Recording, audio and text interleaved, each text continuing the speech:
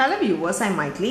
In 11th Business Maths Algebra exercise 2.1 order first sum நம்ம இந்த வீடியோல பார்க்க போறோம். question பாருங்க, resolve into partial fraction.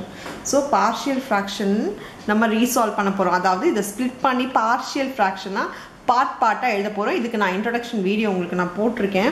நீங்க அதை பாத்தீங்கன்னா இன்னும் பெட்டரா இருக்கும். இந்த எப்படி மாத்தலாம் அப்படினு பாத்தீங்கன்னா கீழ எப்பவுமே ஃபேக்டரைஸ்டு ஃபார்ம்ல தான் இருக்கணும். சோ ஃபேக்டரைஸ்டு ஃபார்ம்லனா 2 ல பிரிச்சோம்னு வெச்சுக்கோங்களேன். இப்போ 2 1s are நமக்கு -3 வரணும்னா சோ இப்போ மைனஸ் வருதா சோ நமக்கு தெரியும் 2 க்கு ஸ்ப்ளிட்டிங் தி மிடில் டேர்ம் போட்டனா -2 -1 ன்னு வருது. இப்போ நம்ம இத எப்படி எழுதலாம்னா 3x + 7 by கீழ முன்னாடி x போட்டு எழுதிக்கலாம். சோ x - 2 * x - 1 ன்னு எழுதிக்கலாம். சரி இப்போ இத தான் நம்ம பார்ஷியல் ஃபிராக்ஷனை ஸ்ப்ளிட் பண்ண போறோம். x - 2 * x - 1. இப்போ இது எப்படி எழுதிக்கலாம்னா மேலே நியூமரேட்டர் பத்தி நமக்கு கவலையே கிடையாது. டினாமினேட்டர் பத்தி மட்டும் தான். சோ டினாமினேட்டர் தனித்தனியா ஸ்ப்ளிட் பண்ணி a க்கு மேலே ஏதோ ஒரு வேரியபிள் + b / x - 1. இப்போ சாதாரணமா இது LCM எடுத்தனா என்ன ஆயிடும்? a * கீழ ரெண்டு மல்டிப்ளை மேலே உங்களுக்கு தெரியும் கிராஸ் மல்டிப்ளைன்னு சொல்லிட்டு. So a * x - 1 + b * x - 2 / x - 2 * x - 1. This is equal to 3x + 7 by x - 2 * x - 1. Denominator இப்போ சேமா இருக்கு. Denominator சேமா அந்த denominator விட்டுடுங்க, numerator ரெண்டுத்தையும் equal to ல போட்டுக்கோங்க. So 3x + 7 is equal to a * x - 1 + b * x - 2 ன்னு வருது.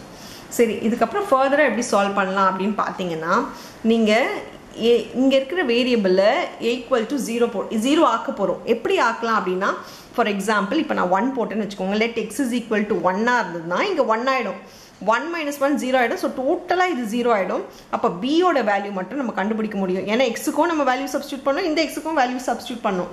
இப்போ let x = 1 என்ன போட்டா 0 ஆகும்னு பாருங்க. இங்க இருக்க நம்பரோட வேற சைன் போட்டா போதும். அவ்வளவு சிம்பிளா நீங்க ஞாபகம் வச்சுக்கிட்டீங்கன்னா போதும்.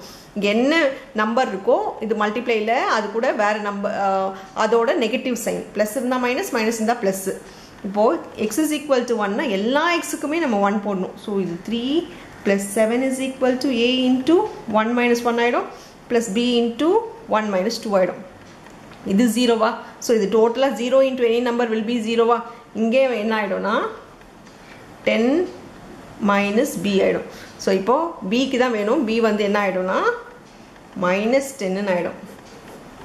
இப்போ அதே மாதிரி நம்ம என்ன பண்ண போறோம்னா இப்போ x க்கு பதிலா 2 போட்டோம்னா இது 0 ஆயிடும். a ஓட வேல்யூ கண்டுபிடிக்க முடியும். இப்போ 2 போடுறதா இருந்தா இங்கே நம்ம 2 போடணும். So let x = 2. அப்படி 2 போட்டா இங்க 2 போட்டா 3 2s are 6 + 7 = இங்க டோட்டலா நமக்கு வந்து 2 - 1 ஆயிடும். சோ a * 2 - 1 plus இது 2 போட்டதனால 0 இது போடணும்ன்ற அவசியம் இல்லை. இப்போ வெறும் a வருது. a வந்து 13 வருது. சோ நம்ம b யும் a யும் கண்டுபிடிச்சிட்டோம். என்ன பண்ண போறோம்னா இதுல சப்ஸ்டிட்யூட் பண்ண போறோம். a க்கும் b க்கும் பதில் இந்த வேல்யூவை நம்ம சப்ஸ்டிட்யூட் பண்ண போறோம். இப்போ பாருங்க 3x + 7 இத தான் நம்ம வந்து பார்ஷியல் ஃபிராக்ஷனா ஸ்ப்ளிட் பண்ண போறோம் into x - 1 is equal to a க்கு பதிலா 13 by x - 2, b க்கு பதிலா மைனஸ் இருக்குதுனால நடுவுல மைனஸ் போட்டுக்கோங்க. இந்த -10 க்கு இருக்க மைனஸ் நடுவுல போட்டுக்கோங்க. by b க்கு பதில் x - 1 ன்னு எழுதிக்கோம். சோ நம்ம இத பார்ஷியலா நம்ம ஸ்ப்ளிட் பண்ணிட்டோம். அவ்வளவுதான் இந்த சம். Thank you.